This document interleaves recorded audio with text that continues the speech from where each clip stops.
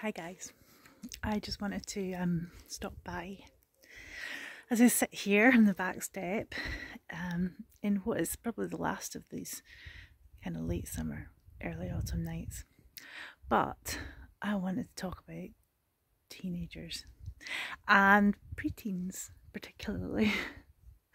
I don't know about you, but I have a preteen living in my house. And you know, she's the most delightful child.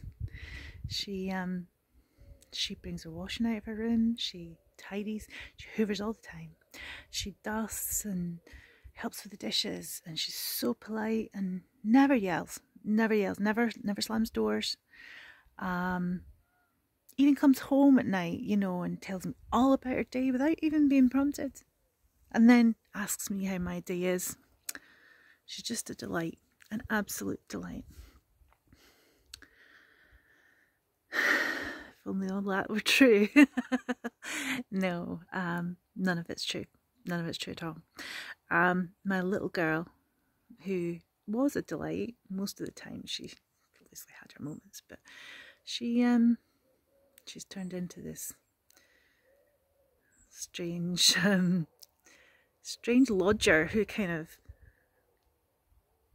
appears at the dinner table once in a while and then disappears back into the depths of her room, accompanied with her trusty mobile phone.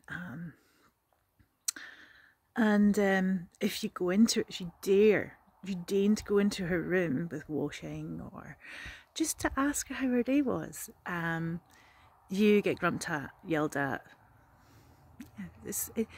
It's really the fun part of parenthood, I think. You know, we all complained of the sleepless nights and the nasty, horrible nappies. But so far, this is my favourite bit. Yeah. Being overlooked, ignored, and treated like the staff. Yeah, definitely my favourite bit. So looking forward to having 2 preteens in a couple of years. Yeah, it's good I have a nice quiet place to go to and rant into my phone about everything.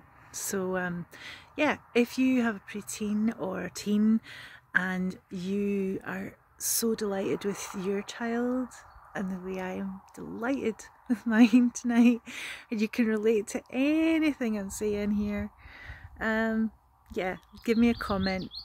Let me know I'm not on my own with this. And yeah, even if you're sitting on your back step, keeping away from them because it's just not worth it.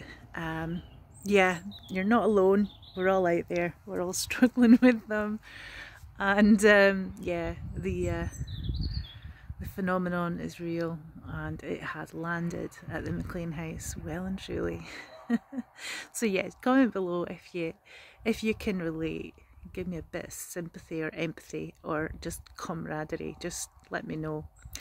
And if you want to see more of my rants and other things, then just hit subscribe and you'll get more of me. I am off to do some very relaxing sewing tonight. That's my plan, is to just switch off from all of them. Shut my my workroom door and ignore them all for a while and escape into my own little world of making.